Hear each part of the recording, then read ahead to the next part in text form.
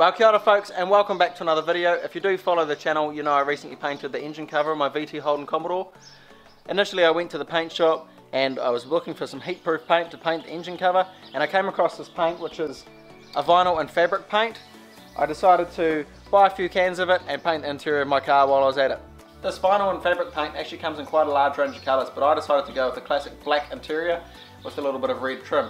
Here's a couple of pictures of the original interior. As you can see, it's an awful tan colour, hence why I decided to paint it black. First things first, I pulled out the seats and the centre console. This job always pays well. This paint is supposed to be ideal for dashboards, door panels, seats and carpets. However, I tried it on the seats and would not recommend doing so, as it made them feel quite hard and rough. After giving everything a good clean, I began painting the carpet black. This does make the carpet look brand new, but it also makes it feel a little bit stiffer. I pulled a lot of the dash panels apart so that I could paint them outside of the car separately.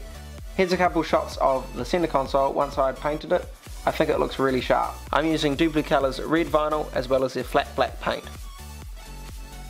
Once everything was painted, it was time to put it all back together, and then all I had to do was paint the door cards. Here's how my car looks now that it's all finished.